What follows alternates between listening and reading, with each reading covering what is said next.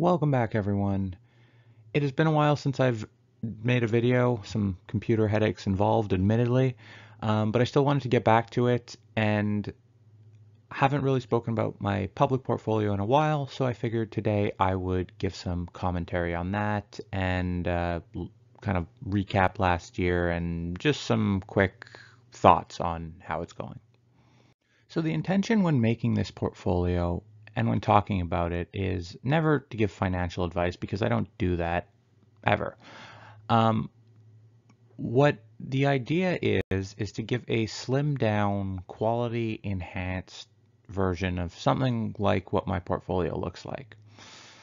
And honestly, that hasn't been going as well as I'd hoped. Well, I'm not necessarily disappointed with the results from this portfolio. They were significantly different from my actual portfolio, and that wasn't the goal. And I've been thinking about why that is and if there's really a way to fix that. Now, I think the main reason why the results have been different is mainly a factor of sizing. In this portfolio, the sizing is kind of standard. Initial position 5K, I can double it to 10K of initial capital, but it's kind of standard and stamped, if you will.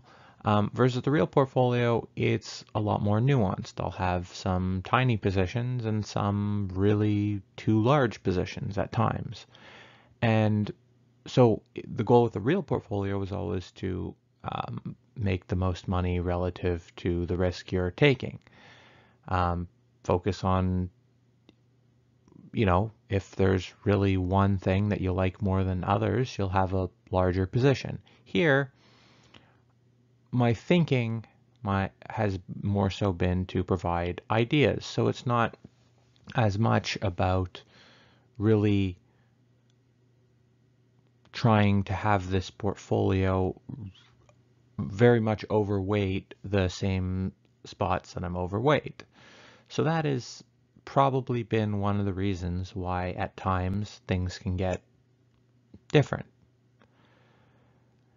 The other thing is stupid positions. Now, I'm sure you can look at the stocks in this portfolio and the performance and tell me all about the stupid positions because there have been some mistakes, some entrance mistakes, but really I have tried to filter out some of the risk in this portfolio, and I think that some of those times, and this has worked in both directions, some of the times I've mentioned something here only after it has gotten a better price, or sometimes I'll take a risk and it will either work out well or work out terribly. And in this portfolio, I might not be taking the same risks. On the sizing, some of the biggest differences I can think of are Arch and Linamar are relatively smaller in my real actual portfolio than this portfolio. Arch was just kind of outgrown by the portfolio. Now it had a really good year this year, but that didn't contribute as much to my real portfolio as it did in this one, versus Linamar, which actually, as of the second quarter, I think, started having a tough year because of, supply chain issues and stuff like that. And so that was actually bigger in this one also than my real portfolio. Now it's something, both are things that I really liked and do own. It's just a matter of where the performance has shown up. On the flip side, Verde and Dream are both actually larger in my real portfolio than in this one. The other ones don't stick out to me as something that is way out of size versus the other side of the portfolio. Which leads me to my next comment, being that investing is a game of leveraging winners. By that I mean taking a win and turning that into a bigger one down the road. Now, either you can do this yourself by selling a winner and putting the money elsewhere, or a company can do it by compounding capital and or growing a lot over time. Doesn't matter, but the point is, over time, your positions should be able to matter more than perhaps an earlier position. And along a similar lines, you always have to consider where you are now and what is still remaining to come. For example, let's say you have a position that's at its 8th out of 10 bags because you bought it at 1 and you thought it was worth 10. It went to 8. The market doesn't care if it's 8 out of 10 bags. It cares how much upside's left and how much downside's left. And, that's kind of how you have to think about things over,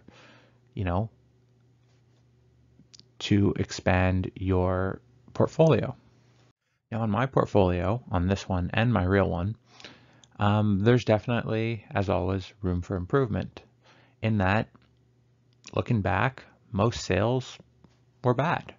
Most times after something was sold, it continued going higher. Now, some of the times I could argue that the place I put the capital instead might have made more sense, although sometimes not, and in this portfolio, perhaps not. So that's something to consider going forward and work on improving. Similarly, getting my backside kicked on poor entries, that's also not new. In fact, a number of times, if you look back, I didn't actually buy something at a great time. So although you could say that the middle or the holding period as a whole has net been positive, entries and exits are definitely something that I have not optimized fully. So I don't want to do too much of this, but I will give a few comments on some holdings, first by theme. Autos, they had a rough year, particularly Q2, 3, and 4, but I have strong hopes for the recovery, and so that's why I still like the two of them that are in the portfolio. Uranium, still bullish uranium. I do, at this point, prefer generally physical to equities, but it has to be considered that sometimes there's equities that have more upside or more beta, and also there is downside or discount risk in the physical too. I think home builders in Canada, in US, North America really, should do quite well over some indeterminate period. I don't know if that is over 1, 2, 3, whatever, how many years.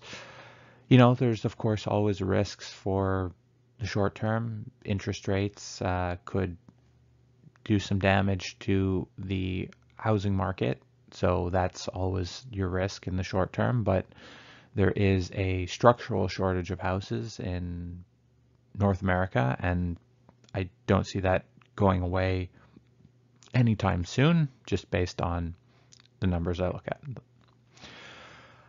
Gold sentiment is worse than price. The gold price isn't that bad. There's lots of money to be made at $1,800 gold, and I think the plays that are in this portfolio are cheap and resilient to any potential downside and can benefit from higher prices as well. Now on the stock specific side, I really thought my met coal play would have been at $150 by now. Just based on prices, based on fundamentals, based on the quality of the asset, the build out, all that, I would have thought it would be there by now. It isn't, and I'm honestly not sure what to do with that fact. Healthcare play, was my number one bad investment of 2021. And although partially I can understand there's been some disruptions, I'm still not sure why it went as badly as it did. Yeah, it still looks like it should be growing and still looks like it has a lot of runway ahead. I mean, there's been some disruption, been some readjusting of the trajectory of earnings, but overall, I don't really know what went wrong. Aecon. People didn't really like what Aecon had to say in their last call. It was really sounded to me just like uncertainty on one project, not necessarily problem or anything bad. Also, the backlog might not have been as good as some people had hoped.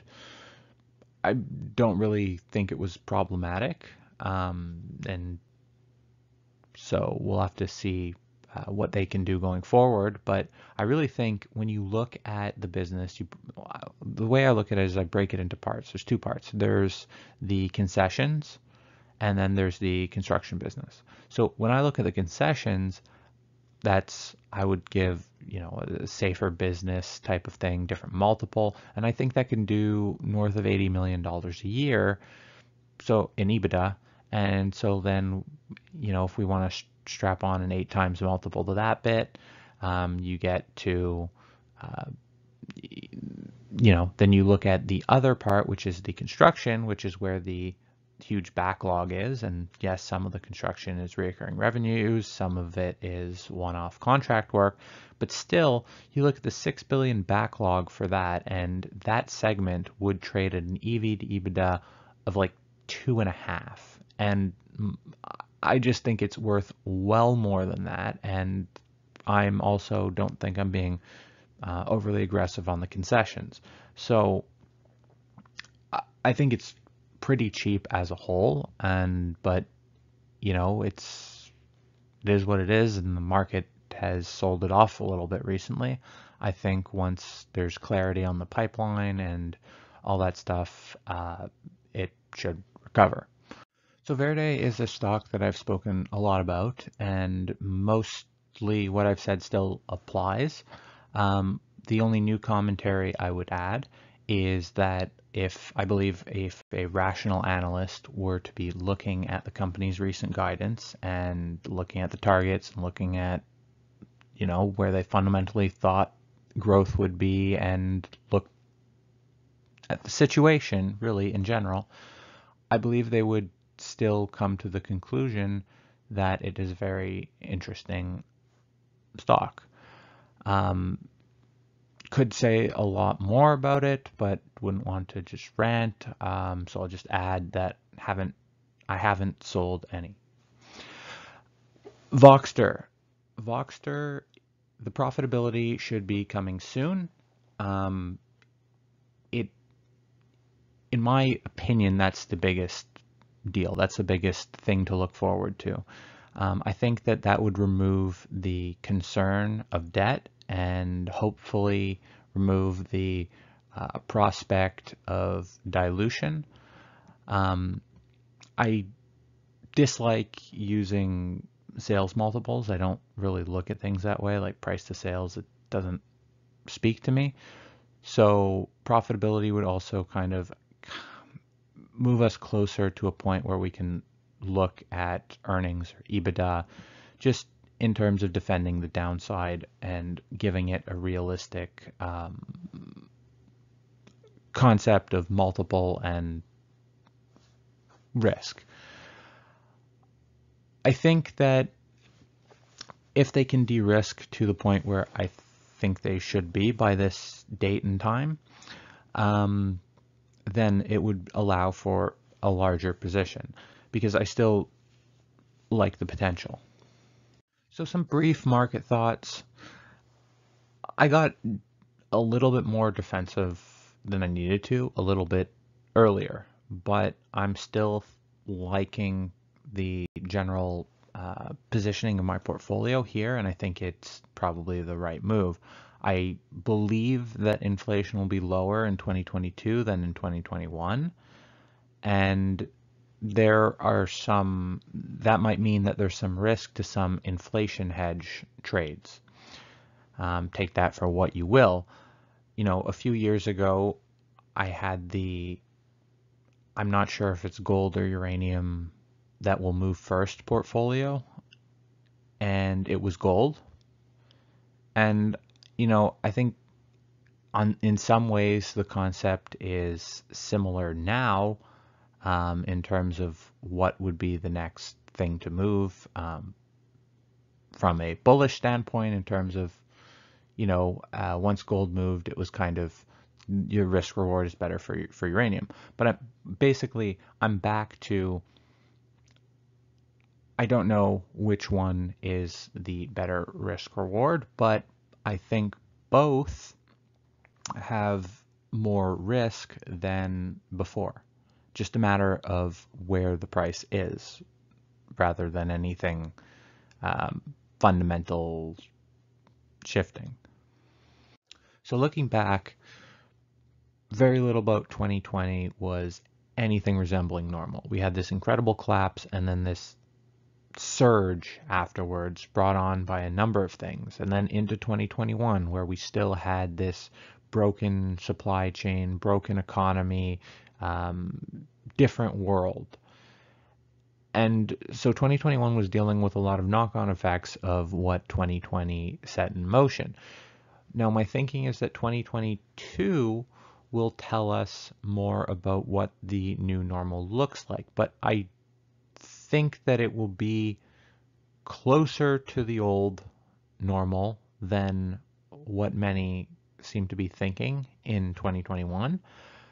But I don't know what exactly will be different, and there may be some significant things. So basically, I think it's pretty unclear what 2022, 2023, and onwards will look like, because there's a lot of stuff rolling off and stuff kind of fixing itself. So it's a messy picture, and I think that's why being defensive at some point will make sense. But it also means that going forward, my portfolio at least is going to start having some efficiency issues. There's not always a new thing that you can buy that's going to flip and go up for you to sell and then flip to the next thing. There's some times where you want something that's going to be a long-term hold, and that probably means that it won't go up as much, but it will be a safer grind for the future. And so the tax efficiency part of the portfolio is probably going to weigh on returns, at least what it looks like returns would be, but it couldn't provide a nice defensive part of the portfolio. So the relevance of that is in a few places. One, I have started putting more consideration into longer term and quality in what I'm adding to my taxable account.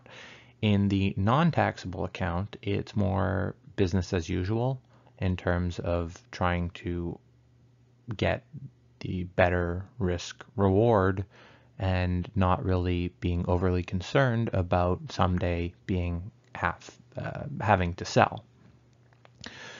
Now, I mention this here because one of the things that I get, I wouldn't say flack for, but I get comments about is that I don't post a lot of videos. And the thing is, I often will post when I do something, but if I have a concentrated portfolio with more longer term positions, there's less that I'm actively doing in terms of buying more things. Capital constraint. So looking back at the end of 2020, the portfolio looked exactly like this. Now at the end of 2021, I took this screenshot, which is the same one from before, just but updated from what I've said through the year. I tried to block out a few things that Yahoo broke. You can kind of rewind and see what I mean. If you want, you could do your calculation. You don't have to because it doesn't matter.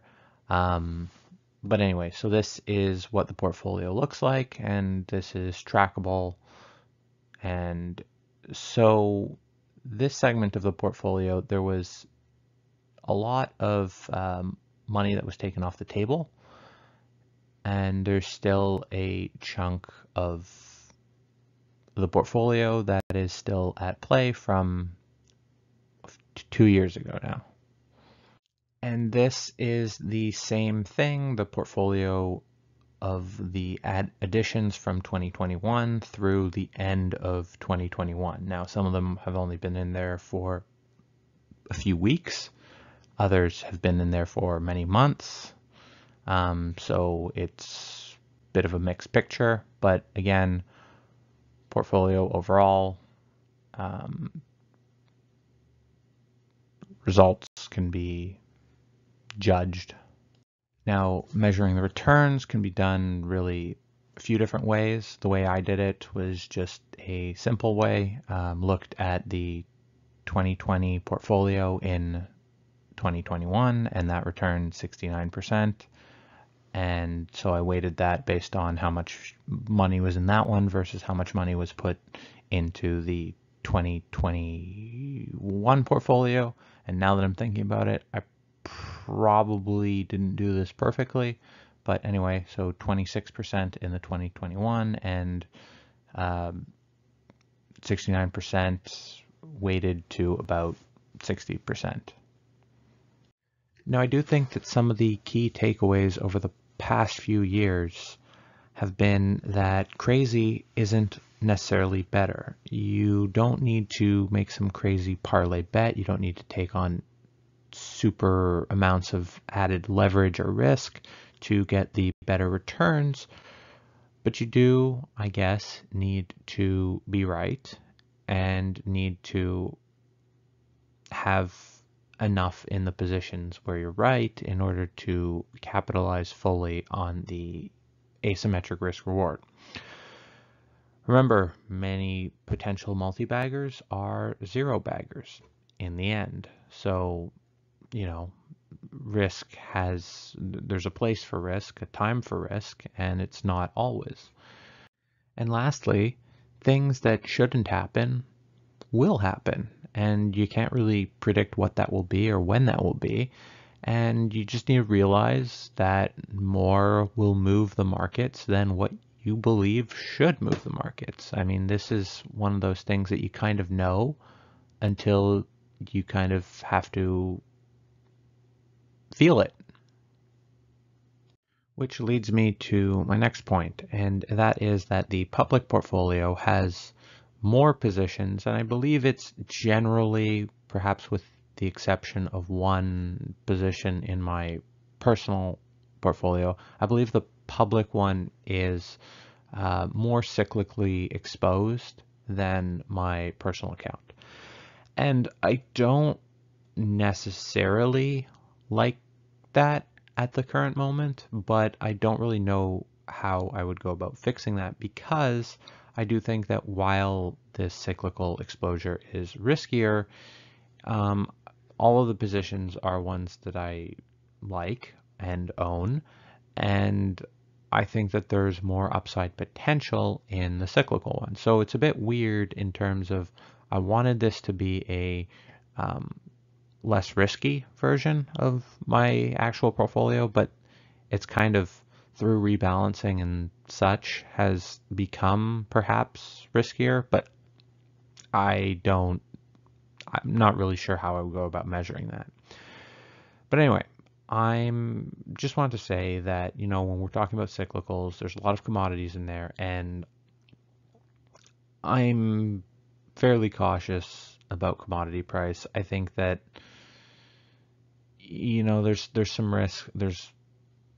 Depending on what we're talking about, there's some risk to the downside. But broadly, I just want to say that, You enter commodities because you want to hedge inflation at a time when nobody wants to hedge inflation. Now we're at a time where at least more people are thinking about hedging inflation. So from that respect, it's not like you have this free upside in the inflation hedges.